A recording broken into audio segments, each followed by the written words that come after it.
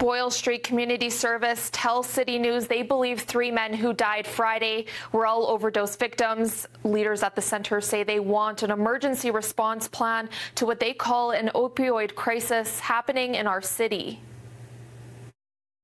This is a health crisis. There are numerous people dying. In fact, the overdose crisis is more deadly and more risk to people than COVID-19. And so we need to make sure that we have the appropriate health response to this. And that's who needs to lead it. But it needs to be a coordinated response across our community. We need to do those things urgently just to save the lives now and reduce the amount of death that's happening right now.